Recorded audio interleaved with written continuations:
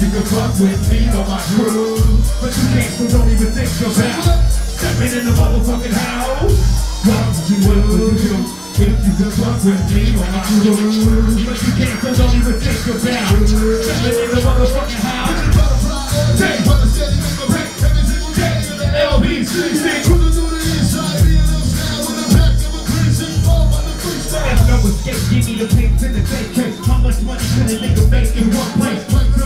It ain't shit, dude. You bitch ass nigga can't fuck with my crew. I see all these people trying to keep with my kinfolk. There's so many brothers on the West Coast, and never say the least. I see a few bitch ass niggas playing low on the East Coast. Now the question is asked, what do they want to rap, scrap, and blast with that nigga dance? I'll be the first one to hit him. Oh yeah, what up to BG Knockout and every nigga down with it. Cause we some natural born killers. In the door, and I had motherfucker down like that. What would you do? You fuck with me or my crew. It's only the motherfucker that I can include. Now who's with the blast when you dance in the few? Well, it doesn't make a difference, but it's about who's the quickest on the draw to end dollars. For instance, take it through the food. He broke the food in a band in one go.